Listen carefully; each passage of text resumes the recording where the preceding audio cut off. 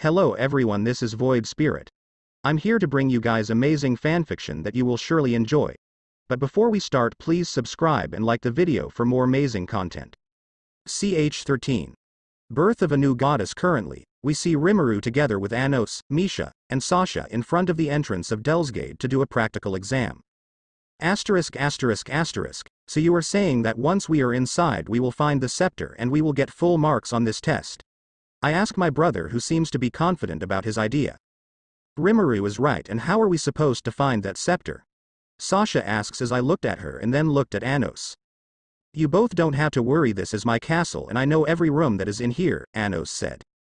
Well, if you say so then let us enter, I said, and Anos lead the way, while Misha, Sasha, and I followed him.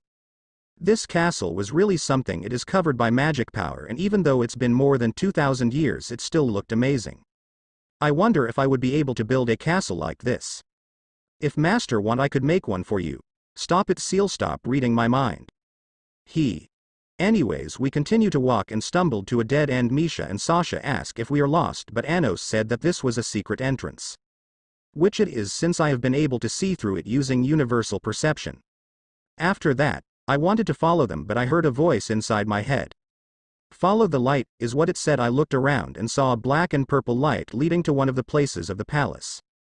You guys go ahead, I have something to do, I said to my brother and Sasha, and Misha. You're hungry, aren't you? Asks by my brother. Yeah, I am, I said while I feel my face turned red. Why does he have to say that I'm hungry? I mean, doesn't he knows that asking a girl about food is? Wait, what am I saying? I'm a man. You're a girl right now, master. Shut it, Seal. Anyways, I'll see you guys later, I said as I waved at them and left. After Rimuru and Anos separate ways, Rimuru immediately followed the black and purple light and Rimuru was led to a wide area. I don't think this is part of the castle, Rimuru said. As she said that, the room immediately became dark and the floor that Rimuru was standing on disappeared and the surroundings were that of the void. A few moments later a huge golden light emerged out of nowhere. Its size was bigger than the size of Saturn, and came out of it was a dragon large enough to cover the entire galaxy with its wings. The dragon then looked at Rimuru and spoke. You are Rimuru Tempest, correct? Yes. You might already know me, but my name is Veldanava. I have seen this future and decided that this moment is the right time to choose you as my successor, the dragon said. Yes, Rimuru here is not the supreme deity Rimuru. He was only able to travel the world due to the void god Azathoth's sub-skill. What do you mean you want me to be your successor? Rimuru asks. Then Veldanava explained to her that he had been watching everything that had happened to the world and all the possible future that might take place. He also explains the reason why he doesn't want to return, and that being without his beloved Lucia, leaving has no meaning for him. I see, so what do you want me to do? You will train here for 1,000 years and I will give you your own dragon factor. The one that you have right now is nothing but a copy of Veldora's dragon factor, so I'll give you your own. After your training you will be returned back to the world that you are in. Do not work. Time following different in this place. A few thousands of years here will only be a few hours or minutes there. I see, then I accept, Rimuru said. Veldanava then proceeded to give Rimuru her own true dragon factor, and at that moment Rimuru felt pain for the first time since the end of Tenma War. He felt like his soul and body are being torn apart and being reconstructed over and over again. Seal, seeing her master like this, tried her best to lessen the pain, but that's all she could do. At that time the people in the cardinal world heard the voice of the world. Notice. The evolution of the individual Rimuru Tempest to Star Goddess will now commence. After the evolution, those that the individual acknowledges will receive a gift. Don't ask about logic of the evolution, since this is a work of my imagination. Rimuru-sama? Shuna said with a surprised expression along with all the others. As expected of my lord, Diablo said, but goddess? Benimaru asks, and that single words alone made everyone serious. Back with Rimuru from the outside world. It's only been a few minutes, but in the place where Rimuru is it's been 10 years since she started to evolve. You might ask why she evolved to Star Goddess. Well, the answer is simple. The voice of the world set her evolution path based on her body. She evolved to a goddess that had a female gender. Even though Rimuru doesn't want this, she had no choice but to accept it, since the evolution can't be halted, and Seal at that time was also in a process of evolving and was unable to help her. After her evolution, The voice of the world announces that she had completed her evolution along as bestowing a gift to everyone that Rimuru recognized the octogram, her 12 patrons, the lords of the labyrinth her human friend receive a gift from her evolution. I congratulate you for completing your evolution, Veldanava said. I feel more powerful than ever before, Rimuru said as she looked at her body. Her clothes were white and had a gold design. What stands out was that she had a pair of white wings. She was contemplating on what happened, but Veldanava explained why she became a goddess. I see, I guess I have to accept what I am now, Rimuru said. Well, I'll try my best to adopt, but Seal is be quiet. I wonder what she up to. Now your test will begin. I'll teach you everything that you have to know, Veldanava said. For 1,000 years Rimuru had been training with Veldanava in the endless darkness with no rest, and after that, she had been ready to return. I'll see you again, big brother, Rimuru said, in the near future. I'll see you, my little sister, as well as my successor. Now you should return and protect all of creation for me. I will, Rimuru replied with a smile. After Rimuru returned back, Veldanava was left alone.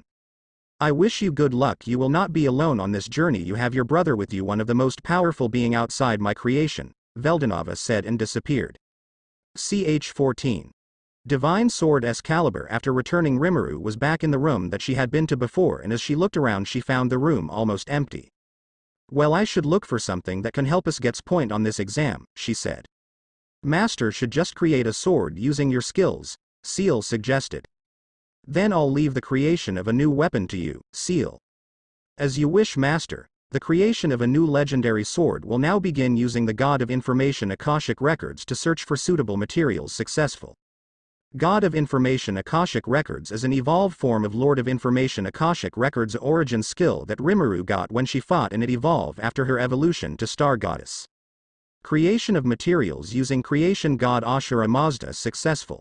Out of nowhere, material for the new sword appeared in front of Rimuru and the process of creating a new legendary sword begins. Not long after a new sword was created, but, hey Seal, I thought we are going to create a legendary class sword, but this ain't legendary, Rimuru said as she looked at the swords that are in front of her. The sword was flowing white and releasing golden energy that is capable of killing people and monsters alike when exposed to its golden energy. When Rimuru saw the sword, she immediately used enhanced appraisal to see the sword's status, and when she saw left her frozen. The sword was a god-class sword with the attribute of stardust energy that is capable of cutting planet in half with a single swing, and it can also erase the concept of individuals when used at maximum capabilities. I can't let this sword fall on the wrong hands, and I don't know what should I feel. Should I be proud that I created a sword that has the power to erase concept, or should I feel guilty for creating a sword that can bring calamity? After a while of thinking, Rimuru named the sword Excalibur since she thought, why not, it's a divine sword and Excalibur is a cool name for a weapon. After she named it, she stores it back in her imaginary space. This is not the same Excalibur in Fate or any anime, I just use the name since it's quite a cool name. After she stores Excalibur in the infinite space, Rimuru looked around and tried to see if there's anything that can be of value. Although the place is almost empty, Rimuru notices a sword that was stuck on the ground. She approached the sword and noticed that it had a black blade with red linings. She picked it up and she immediately feels that it wasn't an ordinary sword, so she decided to give it to Anos later to further increase the score that they will get. Rimuru head out of the castle and buys food and started eating them while waiting for Anos, Misha, and Sasha to come out. She also bought 2 gifts since Seal asked her to, and when she asked why, Seal only replied that she will know once Anos and the twins came out. And so she did as Seal said and waited for her team to come out. Not long after, Anos came out with Saha and Misha. She learned that Misha and Sasha's birthday is today, so she gave the present that Seal asked her to buy to Misha and Sasha. Ah, brother, here. Rimuru pulled out the sword that she got in one of the rooms in the castle and give it to Anos. I found it in one of the rooms on my way out and I just pick it up. I thought it might help us get a perfect score. Anos accepted the sword and he looked at it and he was surprised. What is this sword? I don't remember having this sword in my castle, Anos said as he continues to look at the sword that his sister gave to him. It's a sword unknown even to the Demon King himself. The power that the sword has is also a mystery, as if it had its own will and it was hiding its power. Anos was thinking hard on what is this thing that was in front of him, but he was interrupted when someone spoke to him. Ah. Are you okay, Anos? Sasha asked. I'm fine. This time of peace sure has a lot of surprise, huh? Anos said as he put the sword in his storage. Forgot the name of the thing Anos used to store object, please do tell me if you guys know.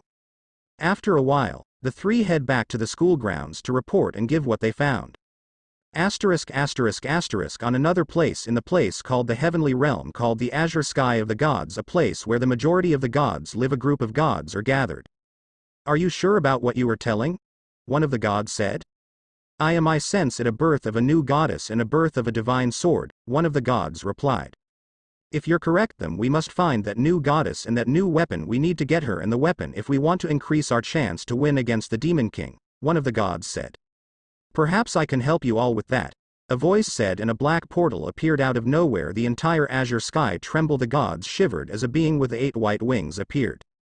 I came to your realm to offer an alliance between us. We will help you defeat the demons king of tyranny, and in exchange, you will help us defeat a great demon lord, the being said. The gods took a while to look at each other and decided to accept the offer of alliance, since they felt that with the help of the being that was in front of them, they will be able to defeat the demon king. Ch 15. Transfer student. This chapter is written by Void King. A few days had passed since the exam, and Rimuru and Anos along with Misha and Sasha are now listening to Amelia's announcement. She announces that a new student will be transferring. This announcement made everyone have a mixed reaction. Some were happy to have new classmates, but some are also confused about why will there be a new student at this time, since it's an odd time to transfer. Anos, on the other hand, was still thinking about the sword that Rimuru gave him while Rimuru just slept next to him. Honestly, this girl is such a pain, Sasha said as she tried to wake Rimuru up. Oi, Rimuru, class is starting, wake up, Sasha said as she shook Rimuru to wake her up. I'm awake, so stop shaking me, Rimuru said while still having a sleepy face. Amelia ignores Sasha and Rimuru and continues with her announcement. For the test scores regarding the scepter that Team Anos brought, unfortunately, someone slowed in it, and until we found the culprit, Team Anos will be given a temporary grade of 70, Amelia said. This is unacceptable, it's the school's fault that it got stolen, so should we be having a temporary 100? Sasha said while she slammed her hands on the table. Unfortunately, there are also circumstances that we need to consider, Amelia replied. Sasha was at a loss for words, but then someone interrupted them and said that it was Misa Eliorog. Unfortunately for her, she was shut down and forced to sit down. Ha ha ha, you people in white should know your place, and besides, maybe the scepter was stolen by those two, one of the students said. Haha, he's right, Em. One of the students tried to say something again but was stopped when Rimuru spoke. Shut up all of you. You all are annoying, Rimuru said while she looked at them with cold eyes. Her words are enchanted by magic that made everyone aside from Anos, Misha, Sasha, and Misagroup to shut up. It's not like they stopped talking on their own, but instead they can't, since Rimuru was using magic in her words. What with all the ruckus? If it's stolen, then we just need to get it back, Anos said as he stands up and walks towards the front and looked at one of the students that can't speak nor move. I don't know what magic she uses, but it's useful to make an annoying person like this guy to shut up, is what Anos said. He then looked at the student and his eyes glowed red. It's a plain sight, you know, Anos said and pulled off the scepter from the student's chest. After obtaining the scepter, he handed it over to Amelia and whispered a few words in her ears. If you tried to make him do something, Atlas put more effort into it, Anos whispered to her ears. Anos then returned to his seat and spoke to Rimuru. Are you going to release them? Anos asks his sister. Ah, right, I forgot, Rimuru said and removed her magic, and everyone was once again been able to move freely once again. The school hours are boring for Anos and Rimuru, who knows almost all of the lecture here in this school. On their way home, Rimuru and Anos spurred since Anos, Misha, Sasha, and Misa went to the Unitarian building. You might be asking, what is the Unitarian? Well, Unitarian is a faction of demons that seek true unity without discrimination between royalty and mixed blood in Dilhadi. While Rimuru went to a cake shop to buy a limited cake that she had been cravings for days. Ah, I can't wait to taste it, Rimuru said while happily walking towards the cake shop. Asterisk asterisk asterisk another day had passed and now everyone was on an arena. The goal of their test for today was to be able to lift one demon sword that was stuck on the ground. Although the task seems easy, it was hard since the demon swords choose their welders, and a person that is not suited to be its welder will never be able to lift the demon sword. Everyone in their class was having trouble since none can lift a sword, even Misha and Sasha can't lift it. Ah, it's useless, I can't lift it, Sasha said as she gave up on trying to pull out one sword. Misha also gives up since she also can't lift a sword. Then Anos arrive. You both can't lift that sword? That demon sword must have hated you both, Anos said. I don't want to hear that to a person that doesn't have a sword in his hand, Sasha said. There's only one sword that I can't lift in this world, Anos replied. That's unexpected. I thought you would say that there's no sword that I can't lift, Misha said. Well, even I have to admit that the holy sword that the hero used is not for me, Anos said as one of the sword flew towards him and he catch it with his right hand. MNH. How about you, Rimuru? Are you going to try lifting one? Misha asks Rimuru, who was still not paying attention to what was happening since she was thinking about the cake that she brought yesterday that was still on her stomach. Ah. I'll pick one up, Rimuru said as she picked up one sword and lifted it, making everyone look at her in surprise. Not long after another person lifted a sword. When they looked at who it was, they saw a young man with shoulder-length white hair and blue eyes. His attire consists of his uniform, which has a black belt surrounding it, as well as his badge on his left shoulder, black pants, and shoes. His name is Lei Glanzudli, the new transfer student. The students that saw him everyone started to whisper to each other asking who was this man. But they are interrupted when two of the 7 Elder Demon Emperor arrive saying things about training Rimuru, Anos, and the new transfer student. Anos and the transfer student knock out the 2 7 Elder Demon Emperors, and the two were in their world, not even minding everyone that is looking at them. Those two are ignoring us. Rimuru said, well, boys will always be boys, let them be, Sasha said as she dragged Rimuru back to their classroom, and Misha also follow. After everyone returns back to their classroom, Amelia introduces the new student. My name is Lei Glanzudli. I am looking forward to working with you all, he said. Then Lei, please join a team that you like, Amelia said, and Lei nodded and approached Anos and asked him if he can join. Could I perhaps join your team? Lei asked Anos. Anos looked at him and said, no thanks, we don't need you in our ground, the 4 of us are enough. Then what should I do for you to let me join you? Lei asked. If you really want to be one of my subordinate, then prove yourself, Anos replied. How would I prove myself? Lei asks Misha. When is the next team competition? Anos asks Misha. Tomorrow, she replied in her usual voice. The tomorrow from fight us. Misha join Lei's team and work together to defeat us. Yes, Anos-sama. Anos returned to his seat and he saw that Rimuru was looking at him. Is there something that matters, sis? He asks. Since when did I become your subordinate? Rimuru asks. Is she upset? Is what Anos thought, just play along, sis. I'll buy you a cake tomorrow if you play along. Anos bribed Rimuru. Deal. Rimuru said without hesitation. She's too easy to bribe. Well, at least I won't have to deal with her tantrum. Is Anos though, since the last time that Rimuru got upset, she almost killed Sasha and took Anos a whole week to convince her to let Sasha join the team.